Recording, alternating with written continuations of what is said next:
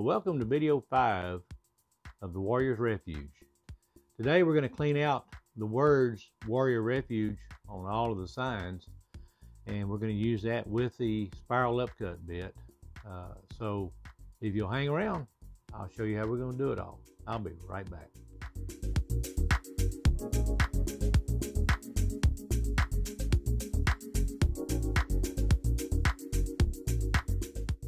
All right, well, those of y'all who've been with me a while, you know what a bonus video is. So this is another bonus one.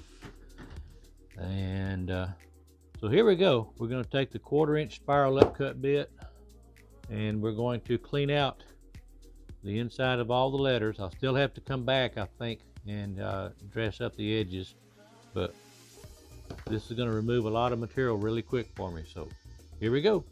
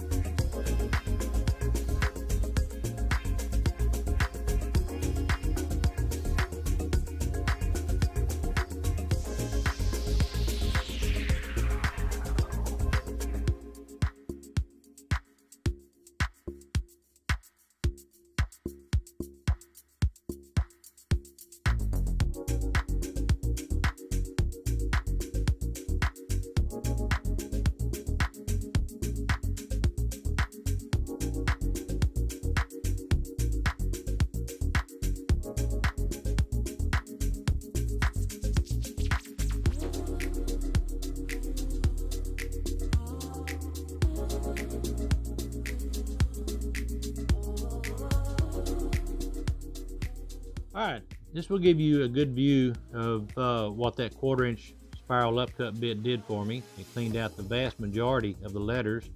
I'll come back, after I get them all done, I'll come back with the carving liner and I'll clean them up just like I did on all these other ones here, and we'll have a nice, good, sharp edge.